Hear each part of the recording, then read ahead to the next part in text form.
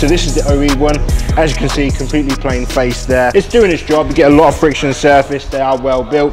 But the TY3 disc just takes it that bit step further. Comes with a really well high protective coating there, so you're not going to see any rust patches. The slants and slots are going to be doing all their job and all the heat dispersion, and you still get a really good friction area. You know when it's good when Brembo stamp their logo on the face of the disc.